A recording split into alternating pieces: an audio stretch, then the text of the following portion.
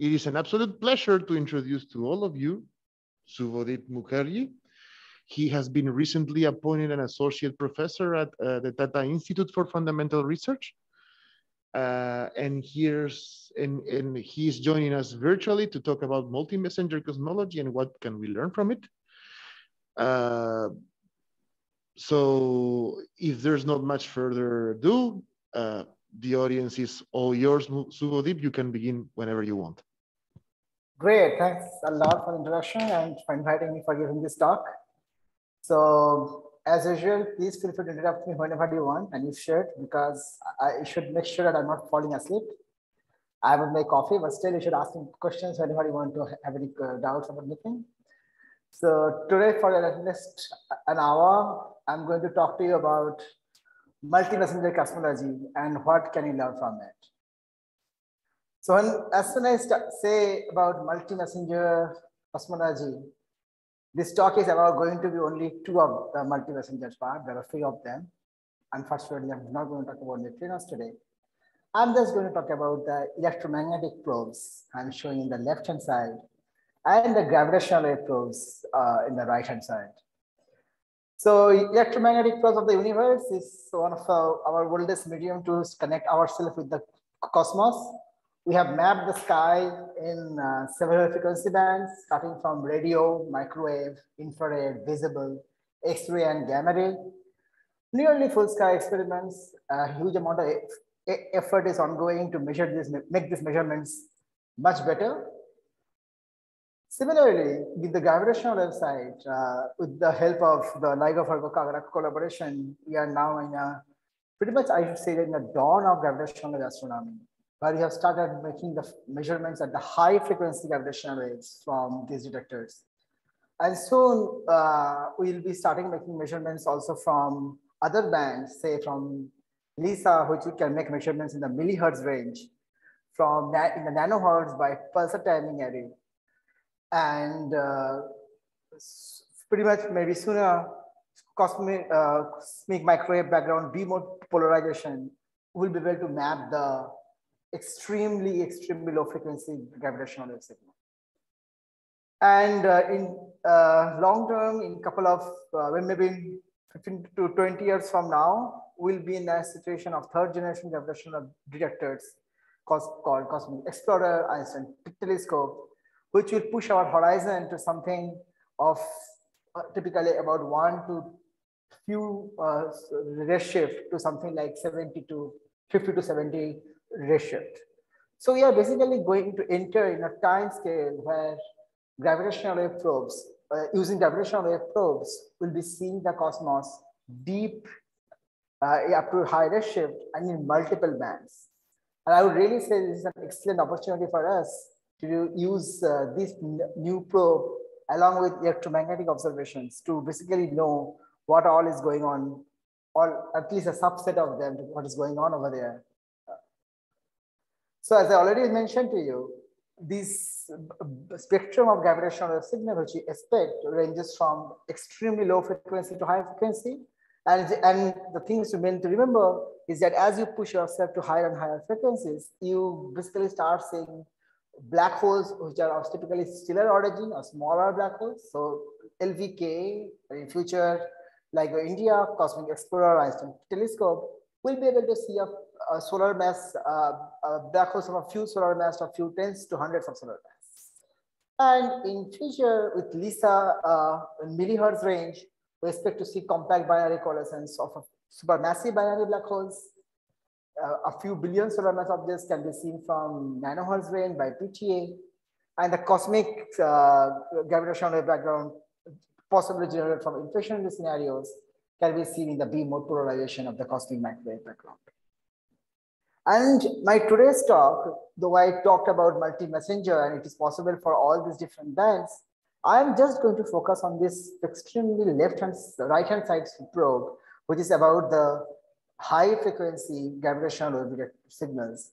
And I will more narrow it down to only the science goals which are mainly possible right now from LVK, but certainly there are exciting science possible from Cosmic Explorer and Einstein telescope, which I'm unfortunately not able to cover today in my talk.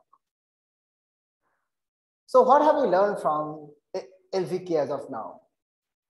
This is our set of around 90 gravitational sources we have detected so far. And we call it the gravitational FT, the third catalog. And these bunch of sources we have seen across a wide range of redshift and a wide range of masses. These sources are going to be, which I've already explored in up to the third observation run, is going to increase quite a few in number when you are entering the next like design sensitivity or from O4 gravitational observation from LVK. So here I'm showing you a plot about what we expect to see from these gravitational detectors in the time scale of the, let's say, over the next 20 to 30 years.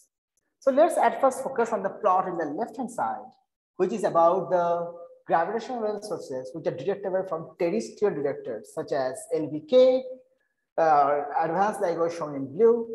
And you can see that we can typically see up to about redshift of 1 for a total solar mass system around 100 or so. That's your peak position.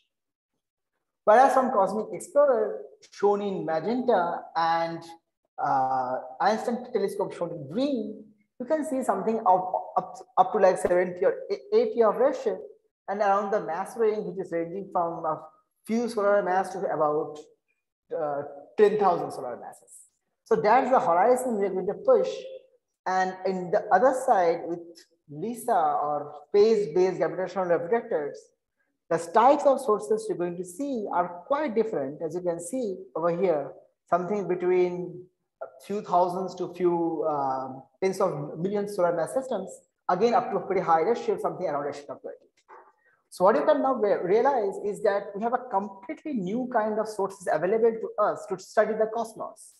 As of now, our main sources of information were coming from cosmic microwave background, large scale structure, supernova, quasars. But now we are going to make measurements from a completely another new kind of transient sources in market, which is the gravitational sources. Of course, there's another new population of sources coming up, which is called the FRBs. That's also very interesting sources. But today's talk, let's focus only on the gravitational stuff. So with these kind of sources like binary systems of masses from few solar masses to few millions to about billion solar masses, we are going to study the cosmos up to pretty much like redshift of 20 to 30, very deep. And what I'm going to talk about in the next, over the next time is how this can really help us in understanding the cosmology in the setup of multi-messenger cosmology, where in my opinion, there are two sectors which you can study. One is the upper arrow which I've shown over here, that this bunch of gravitational sources, which I'm going to detect, let's say binary neutron stars shown in yellow dots in this diagram in the left, or black holes shown in white dots, which you can explore up to very high redshift. How I can use these sources to study the cosmic history, the ingredients of cosmos, what is dark matter, what is dark energy. That's my part of the top part I address, like how I can use the transient sources up to high redshift to basically study the physical cosmology. The other part is, if I now ask this question, whatever we have learned from electromagnetic observations, let's say we have learned about star formation rate, we have learned about stellar metallicity evolution, we have learned about evolution of stellar mass in the universe and how the galaxy property behaves. How can that tell us anything about the property of black hole that we are going to measure in the coming years? That means I am now telling you that there are two sectors of multi-messenger cosmology. One is about learning about physical cosmology from gravitational sources. Other is about learning about gravitational sources from our current understanding of the stellar properties using EM observations. The first part of my talk, I'm going to mainly talk about how I can use gravitational sources to study physical cosmology. And towards the later half of my talk, I'll talk about what can we learn about black hole properties or compact object properties from our current understanding of the metallicity evolution, redshift evolution, and so on. So to give you a simple one slide about a few of our open questions in the field of cosmology, certainly these are not the only questions, there are many of them, but I'm possibly going to only cover a few of them here. So I've listed some of my favorites. So of course, our excellent observations from CMB, large scale structure, supernova has helped us in constructing the so-called the standard model cosmology. We call it the lambda cold dark matter model. But there are quite a few things which are yet we have to understand. We have to understand, is it really lambda or dark energy is something else? And what is cold dark matter? On top, there are a few questions which has come up new in the last 5 to 7 years. Is about what is really the cosmic expansion rate today, or what is the value of Hubble constant? And one of the other pressing questions which we have is general theory of relativity really the correct theory of gravity at all scales, or is there we need a modification in that part to explain our observations? So in the first part of my talk, I'm going to talk about how we can use gravitational wave sources to measure the expansion history of the universe. So to give you what kind of sources you typically expect, we expect sources like bright sirens, sources with EM counterparts. Those are like your binary neutron star systems and maybe neutron star black hole systems. And you can have sources without electromagnetic counterpart, like binary black hole systems. I'm going to talk about both the sectors, about how they can be useful to measure cosmology. So when we say about I want to measure cosmology or cosmological parameters, one of the main interesting things for us is to map the expansion history of the universe. And the reason why this is pretty interesting to cosmologists is because if I can go deep in redshift and I can map the expansion history of the universe, it can tell me about what are the different energy budgets in the universe. That's pretty cool. That means if you see this plot over here in the y-axis, I'm showing you the expansion rate h of z over 1 plus z. And in the x-axis, I'm showing you the redshift. This black solid line is the curve you would expect when it is lambda cold dark matter scenario for Planck cosmology. And any variation in that, if around in the dark energy properties or when dark energy gets dominated, is basically shown up in that small box where you basically start seeing a slight enhancement in the rate of expansion. What really gravitational wave is going to tell us is that this magenta box, which I have painted over there, is as I have already told you, we can see the binary black holes through gravitational waves pretty much up to the redshift of 1 using a LIGO design sensitivity. Which means if you compare that with our expansion rate of the universe as a function of redshift, we are going to explore the range which is using which we can explore dark energy equation of state using gravitational wave sources. And also we can measure the value of Hubble constant. Here I'm showing you a simple equation about how this expression h of z relates with these basic quantities of the ingredients of the universe, like Hubble constant h naught, omega matter, and dark energy equation of state shown by W of z. So it is basically not required to say to this audience that it's several years now, we are still struggling to find a value of h naught, which is in agreement between the early universe probes and the late universe probes. We typically started seeing a discrepancy, something like 3 sigma, and it has now gone to close to 5 sigma measurement. Both the measurements are not quite in agreement. This big chart which you are seeing keeps on evolving. This is the latest one, which was prepared by Eleonora Di Valentino in one of our review articles. My today's talk is going to be that small bit of pieces in the gravitational wave sector about the measurement which we have done as of now and how that is going to be useful to in future to pin down or at least to shed light on the value of H naught as seen by us, the gravitational cosmologist. So first of all, let's get back to the situation where we have an electromagnetic counterpart. So when we have an electromagnetic counterpart to a gravitational source, as shown by Bernard Schutz back in 1986, that gravitational sources are an excellent distance tracer, what it means that if I can measure the strain of the gravitational waves, I can measure the chirp property of the gravitational waves, and when I combine these two, I can get a very nice measurement of the luminosity distance to the source without any additional calibration, without caring about any additional source with astrophysical source with which I need to calibrate it. But there are some challenges which you need to fix before making it perfect, as usual. Certainly, we are subjected to inclination angle uncertainties. Whether the object is phase on or the object is edge on, you can make a wrong estimate of its distance if you are really not able to understand the inclination angle. Also, we need to understand the detector calibration pretty well to make sure that our luminosity distance measurements are not biased. But if we trust our measurement and we say that we are able to do it carefully, and if there is a bright siren, means I can measure an electromagnetic counterpart and I can see a whole galaxy of this particular source, I can combine both of them to get a measurement of the Hubble constant by basically taking the ratio of the redshift with the luminosity distance after correcting for this peculiar velocity shown by this Vp.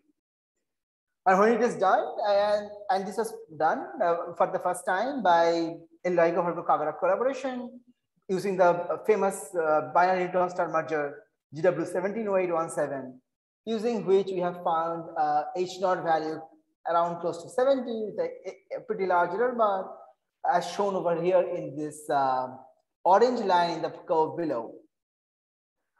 In green and saffron magenta shaded region, we show the constraint which is possible from Planck and Schutz measurements. But this particular measure. Sorry, yeah. Suvodip, we missed you. Oh, you missed me? Okay. Sorry, can you hear me now? Yeah, now it's okay. From where did you miss me? Sorry about that.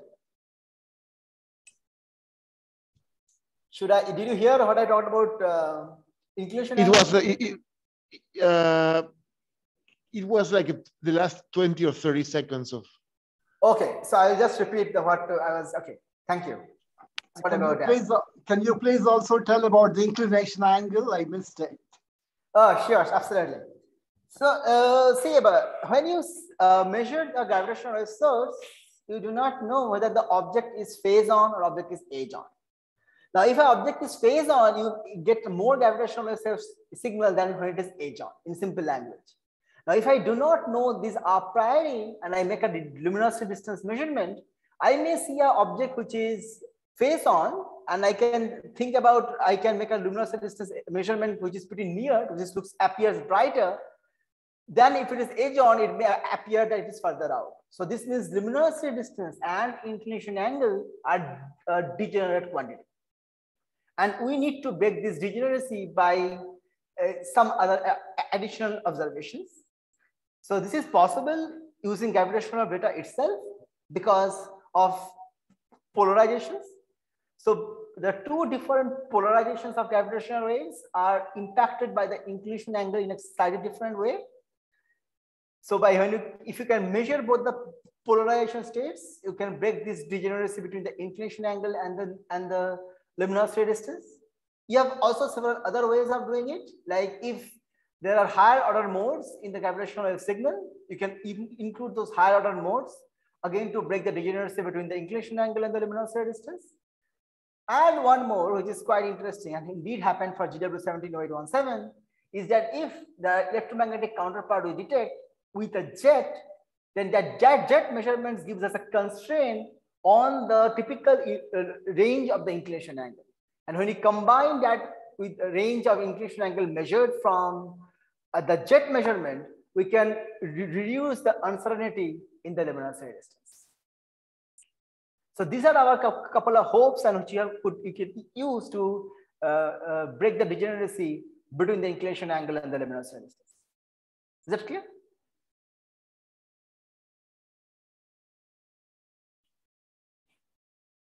Okay, I hope so. So for GW170817, as I already told you, that we could make a measurement from this bright siren at first with just taking care of the luminosity distance measurement. Then we could see a jet, and which was measured by this VLBI observation, and with some modeling of the jet, we can make an estimate of the inclination angle, which helped us in reducing the uncertainty in the luminosity distance. And when you take into account that, you see the estimate of the Hubble constant in blue, which is obtained by Hodokazaka et al. Back in 2020. So what it means is that you can basically start seeing a improved measurement of Hubble constant if you can see an electromagnetic signal from the jet and break the degeneracy between the inclination angle and the luminosity distance.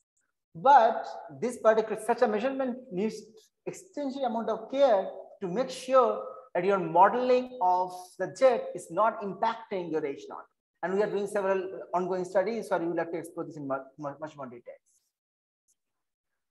And one of the challenges is peculiar velocity corrections you would like to make sure that these sources are not getting impacted by the peculiar velocity of the galaxies. And this we can also take into account in our current measurements by basically doing a joint reconstruction of the velocity field from the galaxy surface.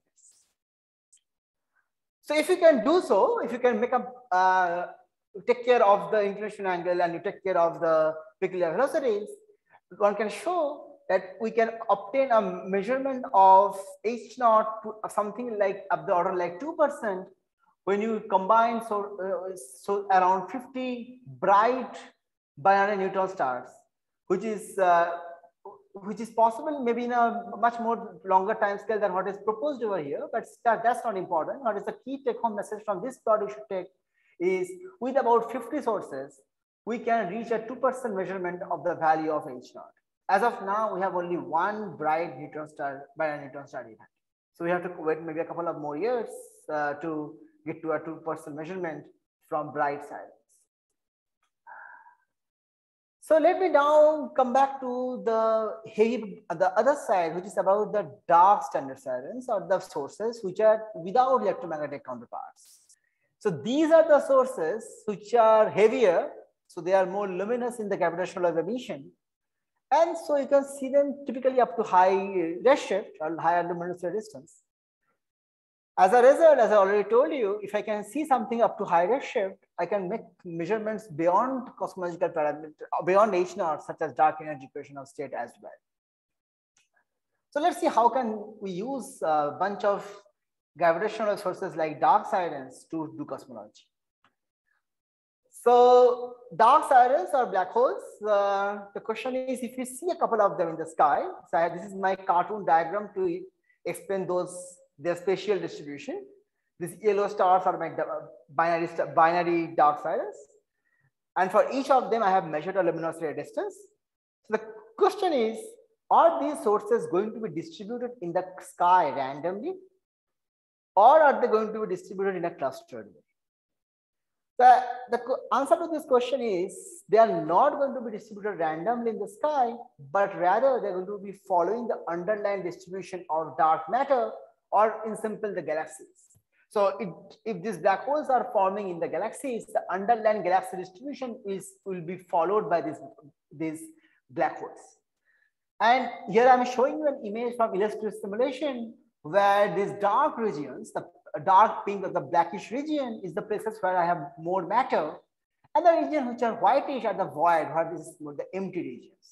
So you would expect the galaxies to be present where there's more dense regions, and that's the place where you will see black holes to merge.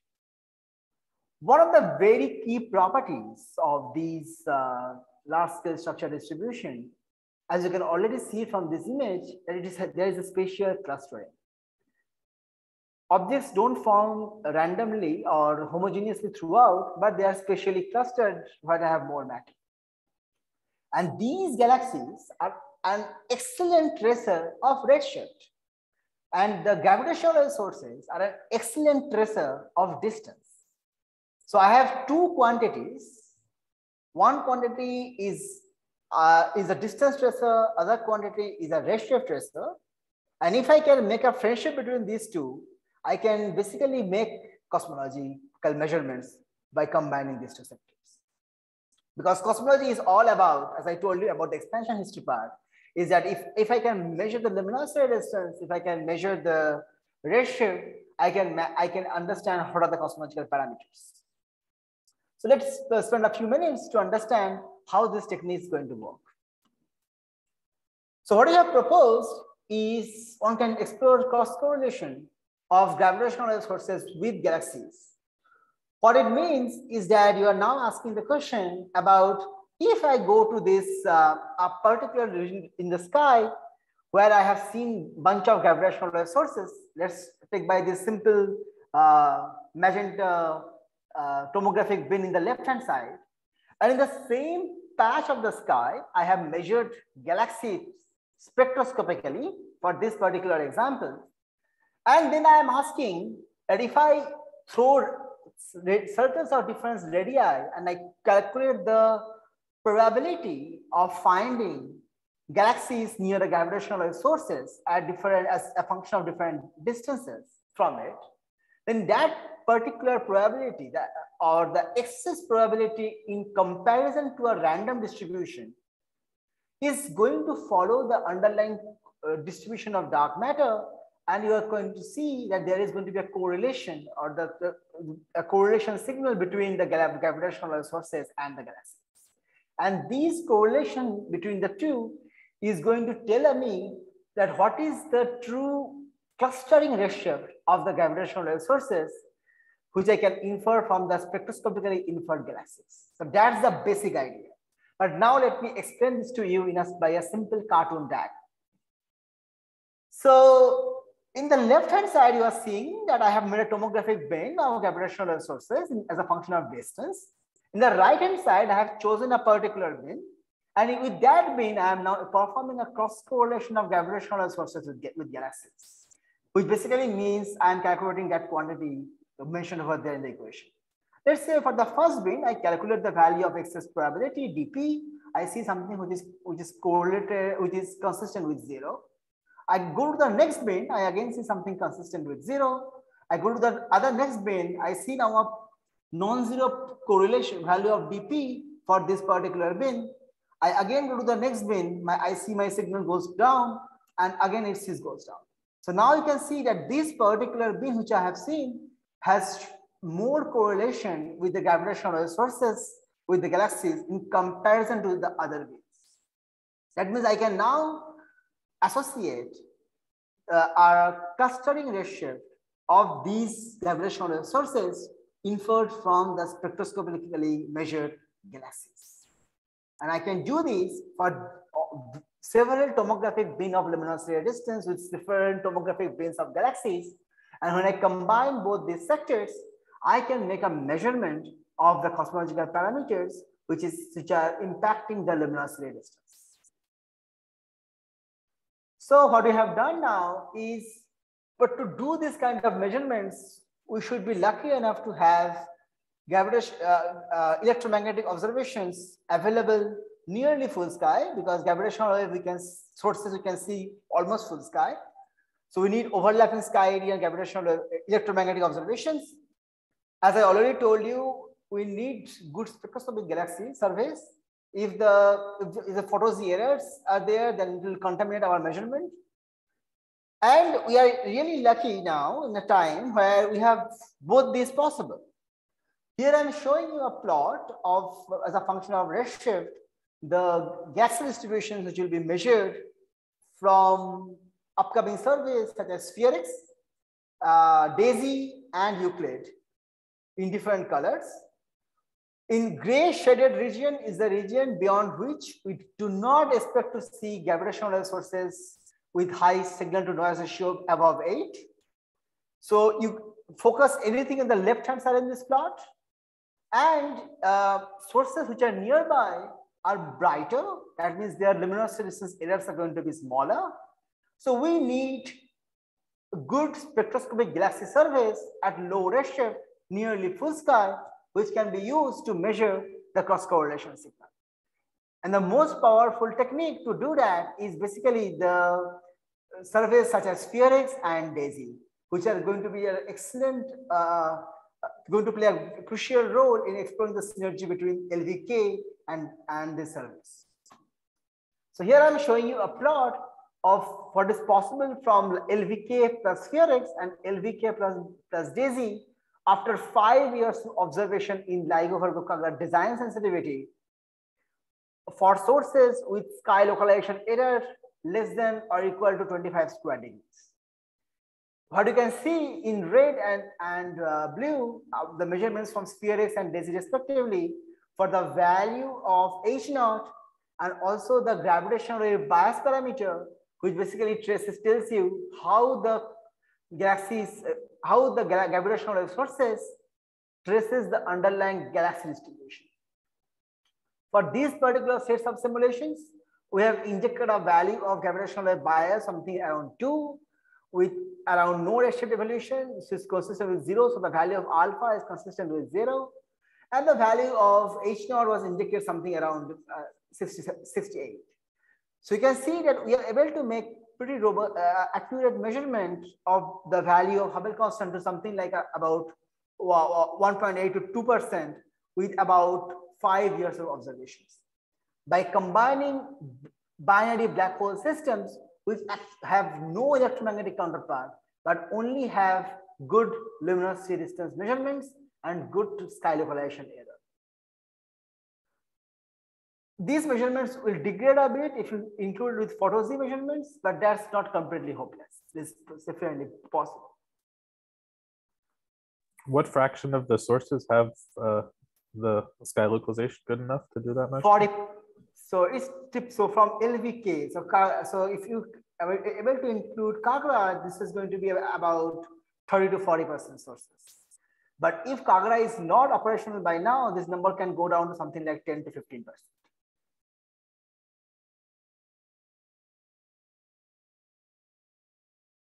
Okay. So what about dark energy equation of state? Here you are seeing a plot of, again, analysis from simulations showing you about how well we can do joint reconstruction of H0 and dark energy equation of state shown by W0 parameter and gravitational bias parameter, because that's something, this is a nuisance parameter, we must marginalize over, because we really do not know what this quantity is. But what is interesting is that this is a quantity which gives you right away a handle about how black holes and galaxy properties are connected by this gravitational wave bias parameter. So what you are seeing here, at first focus on the dark energy equation of state, and we can get to something like a 5 to 6, say around 6% measurement of dark energy equation of state from LVK with about 3,500 gravitational wave sources. This number looks pretty big if you compare with the upcoming electromagnetic surveys, which can make to a measurement of a few percent, like a 1% measurements or so. But this particular channel is very promising because with Cosmic Explorer and Einstein telescope, using cross correlation with gravitational wave sources, we can beat the error to about like square root of n in future and go to sub-percent measurement of dark energy equation of state using gravitational wave sources. We can also measure gravitational wave bias parameter pretty accurately, as I've shown here in the previous plot, which is going to be a very neat probe to tell you for the first time how the black holes of different masses and redshift and masses evolves as a function of redshift, and it depends on the galaxy properties. So before I go to the next part, is there any question up to here?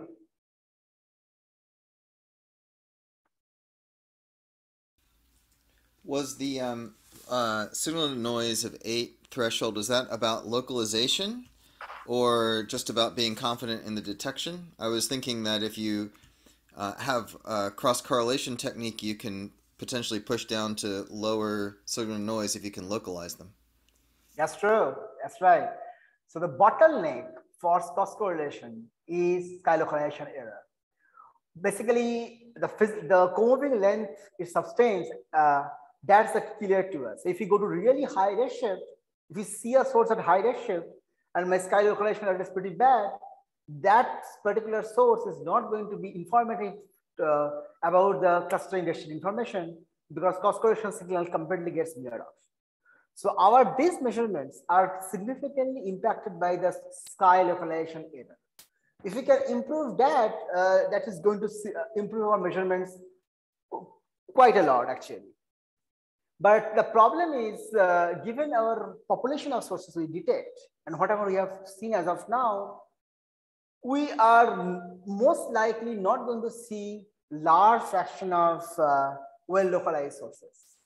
So we have to wait longer, throw away all the bad sky localization sources and wait for a few good sources to make a measurement and applying this to the cross correlation technique.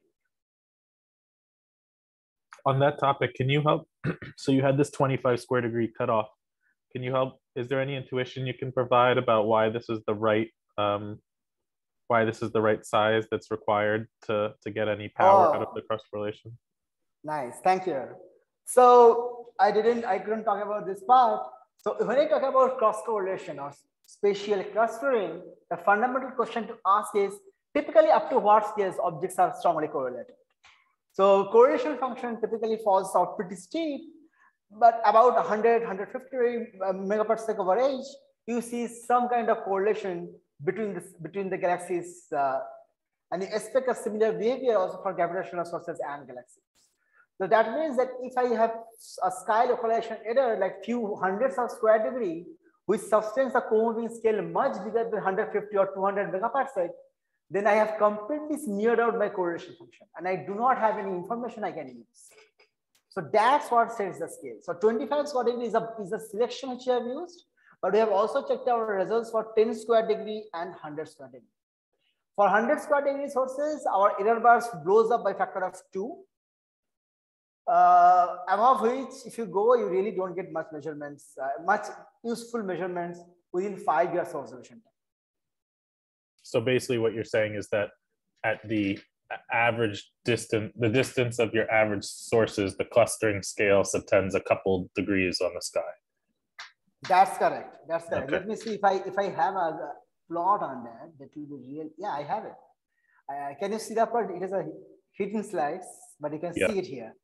So see, this is our correlation function measured back in 2005 by Daniel Eisenstein. And this is so it is strongly correlated and it falls to 0 pretty sharp, but up to almost 150 megaparsec over age, we have some correlation signal. Now, if I tell you that I cannot measure anything beyond in small scale beyond this, so you basically infer something which is extremely weak, which is the noise dominator. So you basically don't have much statistical information you can infer. Whereas if I have a source which is well localized, so only a small fraction of the co-moving scale beyond which I have to wash out my signal, which is maybe here, then I have all this space. I have a correlation function which I can measure. I can use that to get information about the clustering mesh. So that's the key.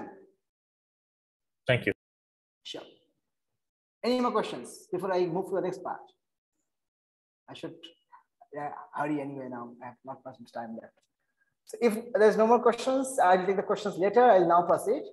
There's a question here in the audience. Yep. Yeah, so if I understand this correctly, you're assuming a constant stellar mass to black hole merger ratio.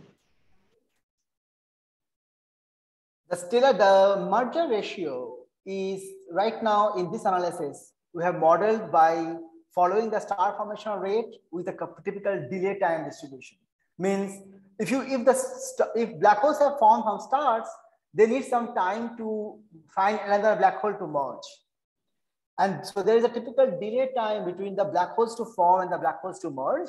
So we have taken typically like a 500 mega years of delay time in these simulations and made out the Kingston star formation rate.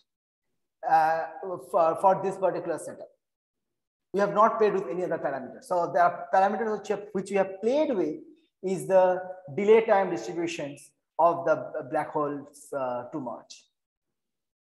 Okay, yeah. So following up on this, is like you're talking about sub-percent measurements at some point. Are you at some point limited by your astrophysical uncertainties there? Yes. Wait for my last few slides. Okay. Thank you. I'm getting there. Okay, so now let me tell you about whatever I told you as a studies from simulations. Now we have a bunch of gravitational resources. We have detected around 90 of them, and we have a technique available. So when we have a technique available, we can make it a proof of principle measurements. Of course, with just 90 gravitational resources, with most of them having very bad sky localization error, it is really difficult to get any meaningful measurement of the Hubble constant.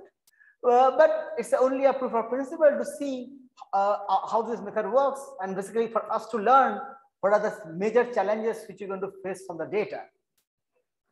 So what we have done is we have applied our cross correlation technique on a partial, on a basically nearly full sky photo-Z surface. We have a galaxy surface from HDSS, which is a partial sky, but that's not a particularly very useful to us because most of the gravitational sources are not overlapping with those surfaces. So what we end up choosing is 2MPZ and Y supercos galaxy surface with a nearly full sky. I have shown over here by two maps, top panels, and they are distributed again up to a very limited redshift range, something between about low redshift to something up to 0.4, 0.5.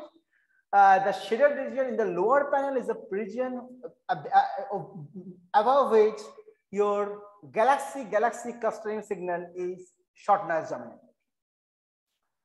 So with these distributions of the sky surface of the gravitation of the galaxies, let us ask what is there in the sky on the GWTC3 catalog. So we have made a selection of sources which are having better sky localization error, better than 30 square degree, less than equal to 30 square degree. So when we put this selection criteria, we see there are 8 gravitational sources in the GWTC3 catalog. And in the right hand side, I'm showing you the probability posterior distributions of the luminosity distance for these sources. So the most informative one is the one GW190814, which is pretty on the magenta, on the one which is in orange. This is a typically very well localized source and also having a nice luminosity distance measurement. And we end up seeing that this is the one which end up giving us the best measurement of H0 from the cross correlation technique as well. So long story short, I can take more questions on this later. That what we have done basically, we have calculated the clustering, the cross correlation signal between gravitational sources and galaxies. We do not measure any clustering signal. So our choices in the measurements are now very much dependent by our selection functions in the redshift range in the galaxy surface and the errors in the galaxy surface. Errors in the galaxy surface. Sorry. So what we have done is we measured the clustering signal shown by this hat CLGWG, and we modeled the theoretical CLGWG as a bias tracer of the galaxy-galaxy correlation function. And we do a tomographic estimates of this quantity as a function of redshift for these all 8 sources by combining with the 2MPZ and Y supercos. So using this, we have made a extremely weak measurement of the expansion history of the universe by marginalizing over the gravitational bias parameters and its redshift dependence and omega matter. So certainly these measurements are pretty bad right now. As you can see, 68 plus 26 minus 6.6. We have checked for a couple of systematic effects in our measurements. We have seen that the variation of the galaxy bias parameter is not impacting our results much, neither changing the cosmological parameters to obtain the galaxy power spectrum. selection functions in the Y-Subar class catalog, variation in the covariance matrix estimations, these are all negligible. But one of the key things which impacts our results are basically the redshift error. The Fodosy errors plays a significant role in impacting the H0 values and its error bars or the posterior distribution. Though the map value remains pretty much similar, but the error bars or it gets bumpy as well when you have slightly higher, if you take the bin size of the galaxy surface narrower or of the order of similar, which is comparable with the Fodosy errors. So with these measurements, what I have seen is that with Fodosy surface, our roadmap is going to be pretty challenging, and we are going to really mitigate a lot of uncertainties to explore cross correlation with gravitational sources and Fodosy surface, and as long our spectroscopy samples are not available. So the remaining some time, I'm going to tell you about some other aspects that we can explore from gravitational sources, such as testing GR. So testing GR from gravitational propagation is an extremely neat way to measure something called as the frictional term, which is shown by this gamma z parameter. So when gravitational wave propagates to the space-time, as I'm showing from this cartoon diagram, if this gamma parameter, which is basically explores the change in the effective Planck mass, is non-zero, you can basically see an enhancement or a reduction in the gravitational strain than what you would have expected under general theory of relativity. There can be also other effects like the gravitons can have a mass, the speed of the gravitational wave can be different from photons, but those quantities shown by these red boxes are constrained from the bright standard Saturn measurements such as GW170817. But the gamma z parameter are still not well constrained. And this is the quantity which we don't really constrain very well either from EM observations. So what I'm going to tell you now, how gravitational sources can be useful is basically reconstructing this parameter called gamma z in a data-driven way. So let's take a simple example where in the left-hand side, let's say I can measure just from the gravitational data, the luminosity distance measurement. And I want to ask that are these measurements impacted by anything like a frictional term in comparison to what I would have expected in the if there is no such term exists. And that quantity I explore in terms of this DLEM, which is the luminosity distance EM observational probe will explore. And the balance between both this sector is by this e raised to minus integral over gamma z over 1 plus zeta. The part which is unknown to us is basically gamma z. What is also unknown to us is the luminosity distance to a gravitational sources from an EM probe, because we do not measure electromagnetic counterpart. So how can I do it for dark silence? So the idea is very simple, is that these sources, the luminosity distance to a gravitational source will be related to the underlying as acoustic baryon acoustic oscillation scales of the galaxies by the sound horizon over 1 plus z times the angular diameter distance. And for a theory of gravity, which is under a metric theory and where the photon numbers are conserved, you can write the angular diameter distance in terms of the luminosity distance by this 1 plus z whole square term as shown over there. That means now if I see a couple of gravitational wave sources at different luminosity distance from which I can measure the luminosity distance, and at the same tomographic bins, I can estimate galaxies, and from galaxies I measure the theta BAO, then by taking the product of these two data sectors, luminosity distance and the theta BAO, it should be just related to 1 plus z times sound horizon, which you can measure again from CMB observations.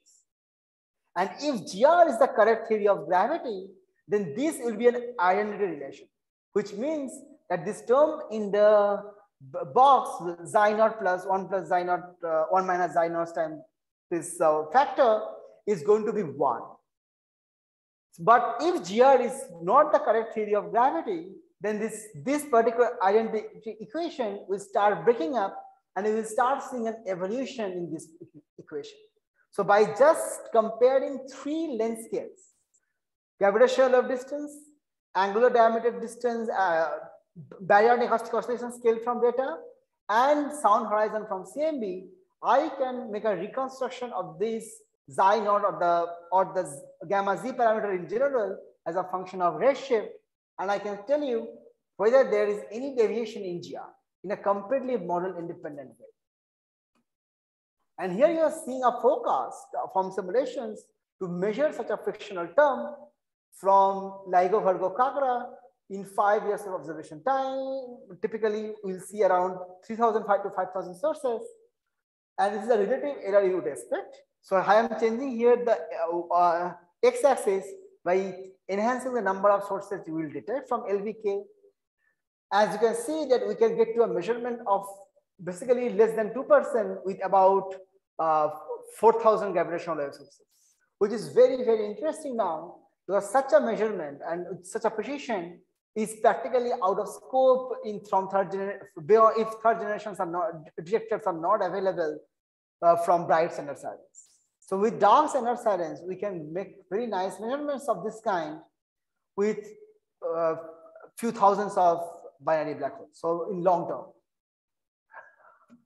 So finally, I'll now get back to the point where I would like to talk about some of the astrophysical populations or the other part of the multi-messenger cosmology, which is about how can I understand about the transient sources from the current observations of galaxy surveys. And here I'll address one of the questions about the population assumptions.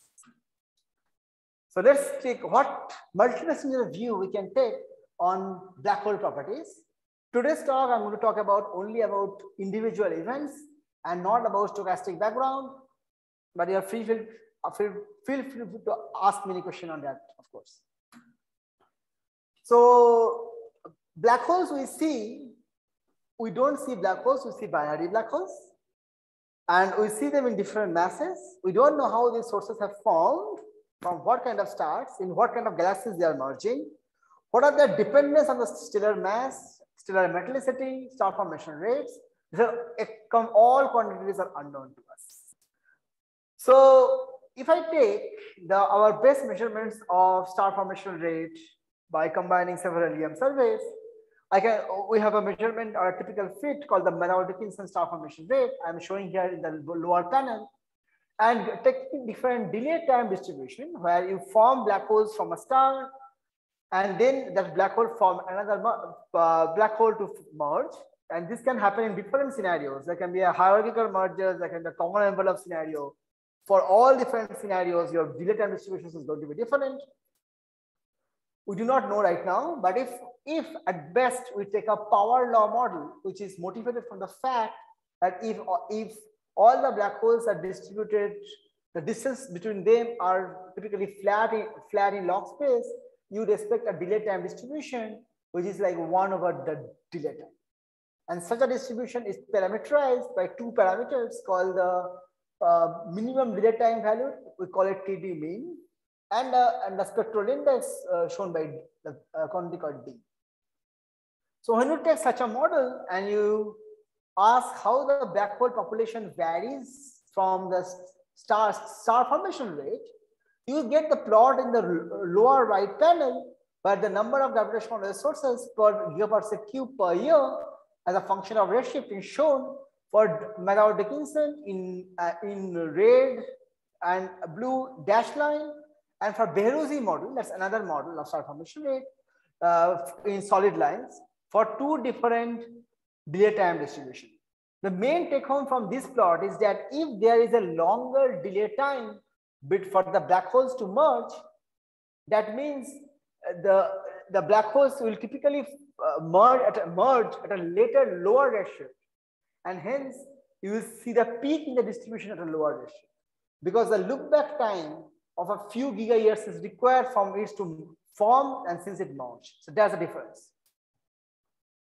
Along with that, there is another thing which will play a crucial role, is that because we don't see black hole, but we see the or binary black holes needs to find another black hole to merge. So there will be a mixing of black holes between different redshifts. So black hole formed at a particular redshift may be able to find another black hole which has formed at a lower redshift or at a higher redshift.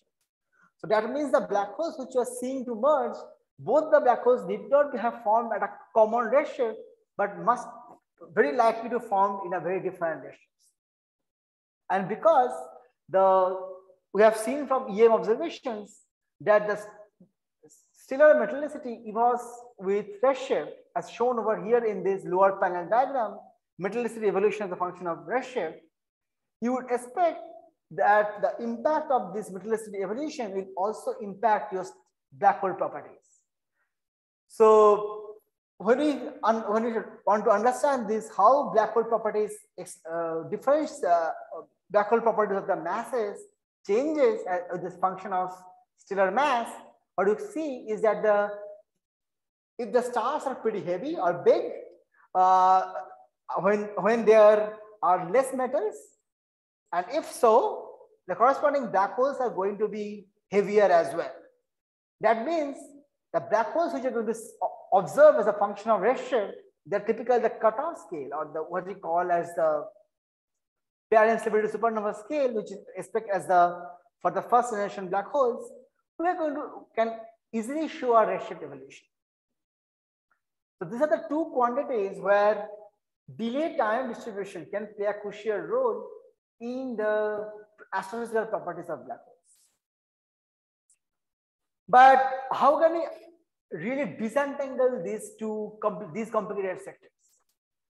So one of the very interesting probes to stellar mass or stellar metallicity are emission lines. Emission line galaxies or line intensity mapping is an excellent probe to the stellar properties of the galaxies. I can measure lines, say H alpha, O2, O3, carbon lines to understand the typical metallicity evolution and the star formation rate, stellar metallicity in these galaxies. And I am showing you here a simple image from Phil Connor's plot that if I take a simulation of this intensity mapping signal, galaxies are the extremely bright sources shown by these blue dots, and light intensity mapping is everything which is diffuse or weak we can measure.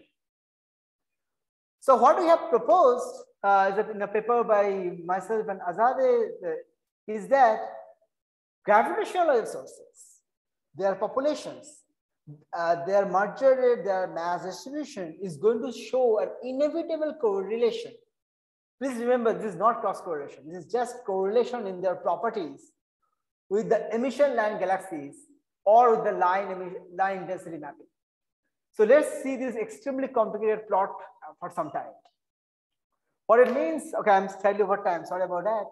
That if you plot the total RMS fluctuation in the line intensity mapping in the y-axis and number of gravitational wave sources in the x-axis for different lines, H alpha, O2, O3, for different delay time distribution, large delay time shown by this typically large marker sizes and small delay time shown by these small marker sizes, and in color for different redshifts. Sorry for this extremely complicated plot.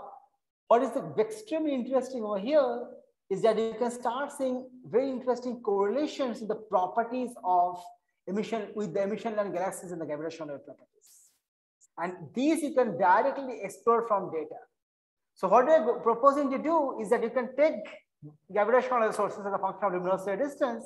You measure the course as a function of redshift, emission line galaxy properties or line intensity mapping signal, and you make a plot of their correlation as a function of distance and redshift. And when you do so, for different formation channels, the correlation properties will be different. And you can explore that by combining LVK with sphere X and LVK with DESI to measure a value of the delay time and its power law index. So this is a very simple generative model where we use the simple Fisher analysis to show how the error bar will look when you combine LVK with DESI and LVK with sphere X for 2 years and 5 years for shown in different colors. That is going to be very much additional complications like how the mass distribution is going to evolve. So now I want to address this question which was asked me before, that how it is going to impact your H0 measurements from the population side. So it is very much true that this redshift evolution, if you are not able to really understand properly, it can impact your H0 inference, or at least can make our error bars larger if we cannot mitigate this uncertainty. But the good part is that we can have additional signals like from emission line galaxies or line intensity mapping, which we can use to basically narrow down our uncertainties in the population sector. So with these, I'm quite towards the end of my talk. How much time do I have? Sorry. So much. I have a question. Yeah. Something like the gap in mass in black hole populations, might that have an impact in metallicity measurements? Yes, that's correct.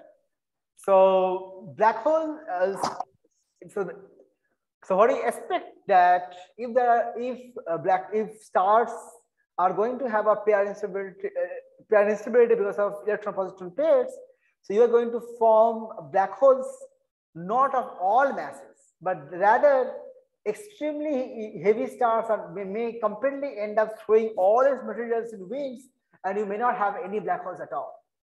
So there is going to be a mass gap in the black hole mass distribution. And the lower edge of this black hole mass distribution is what is plotted in this lower panel. I call it MPISM. Sorry for not explaining it properly because of shortage of time. Really apologize for that. But that's the quantity I'm plotting. And just because the stellar metallicity can really change the physics of winds and everything, your black hole property or black hole size is going to depend on the stellar metallicity. Does that answer your question? Yes, it does. Thanks. Yeah. One more question. Please go ahead.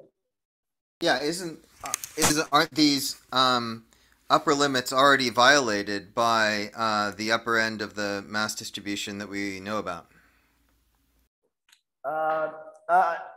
Not yet. We couldn't violate anything yet because there's a huge uncertainty in the population side, just in the modeling side. We have seen a couple of sources in the mass gap, but we can take into account those by basically playing with the stellar mass properties of the parent stars, with the nuclear rates, and also the redshift evolution of metallicity and so on.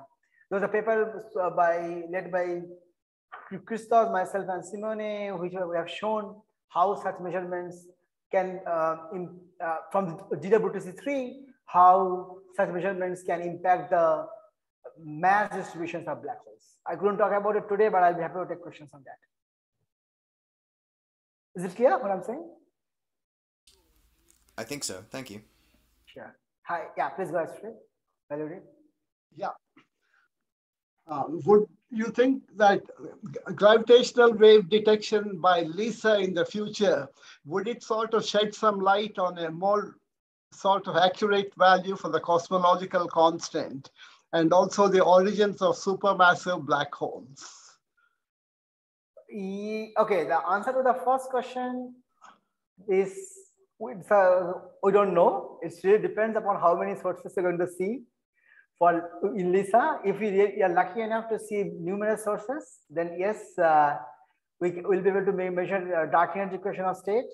Whether it's going to be, we're going to see a huge amount of them to be more informative than the high frequency gravitational sources which are detectable from Cosmic Explorer Einstein telescope or not. This possibly is not the case as of our current estimates.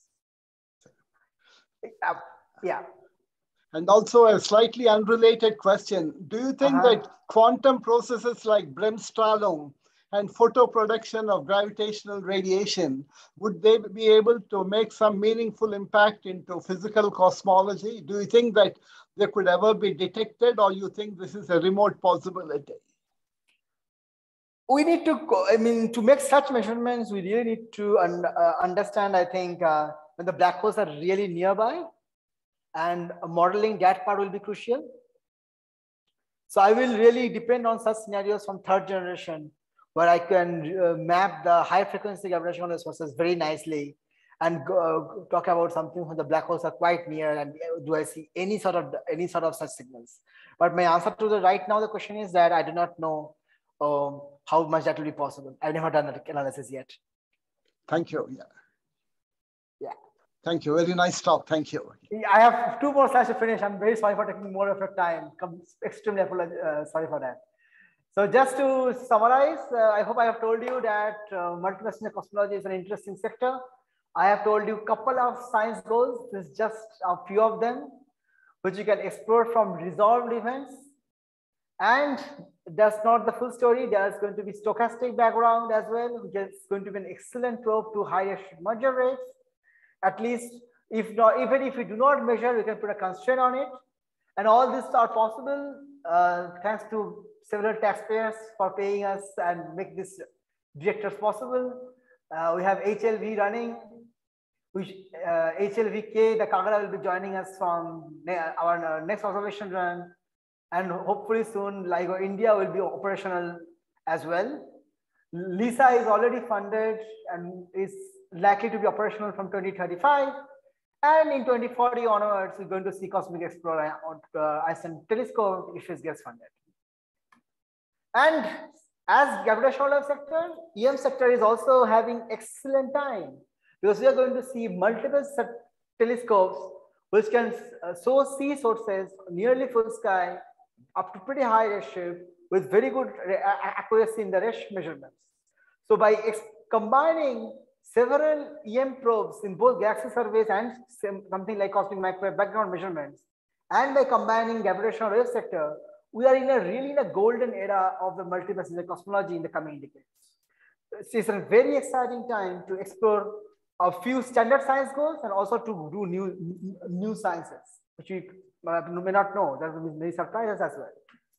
But to do this, to get this roadmap from gravitational measurement from precision cosmology, that's going to be a really, really tough time. There are going to be numerous amount of work required to really control all possible system events, which you can right now think about, and maybe many more which you do not know. I have only listed a few of them, and many of you have already pointed out those. Gravitational wave bias parameter, astrophysical properties of binaries, luminous wave distance inclination error, sky localization error. These are all possible errors in the gravitational wave sector. EM sector, peculiar velocity corrections are extremely important. Photo-Z errors, spectroscopic surface errors. Systematics, tons of systematics associated with galaxy samples needs to be taken care. Waveform uncertainty, something I didn't talk about, plays an important role.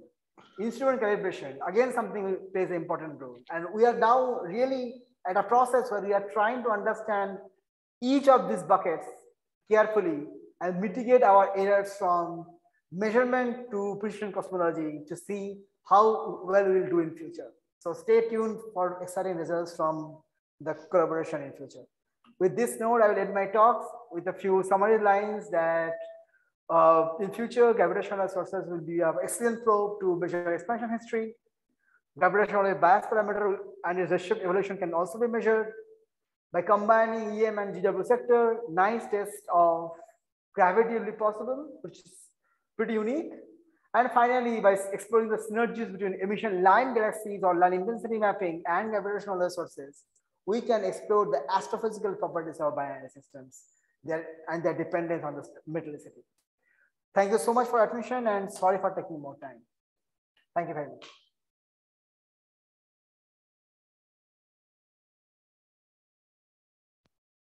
Questions?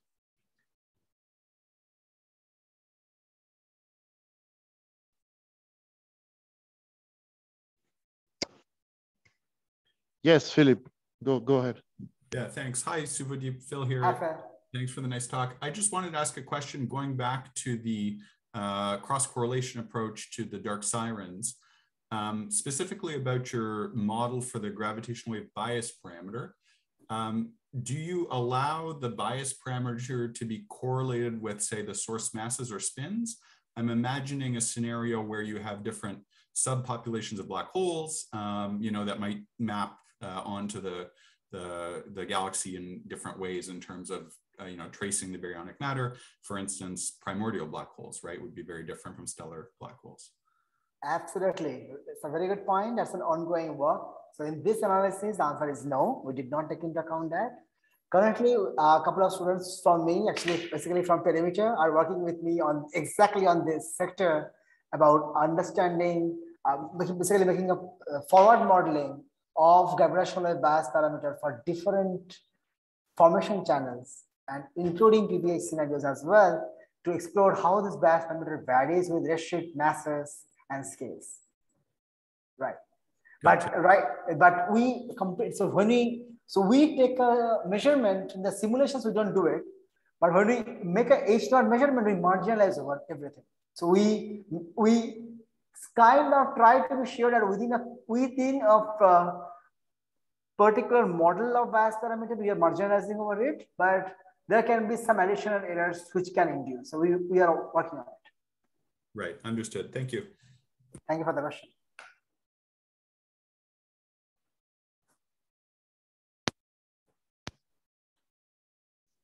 Okay, if there are no more questions, let's give another round of applause for our speaker. Great, thank you so much for your time and for the nice questions. I'll possibly see a couple of you next tomorrow or day after. So yeah, thank you. Excellent. So let's stay in touch. Thank you very much for coming.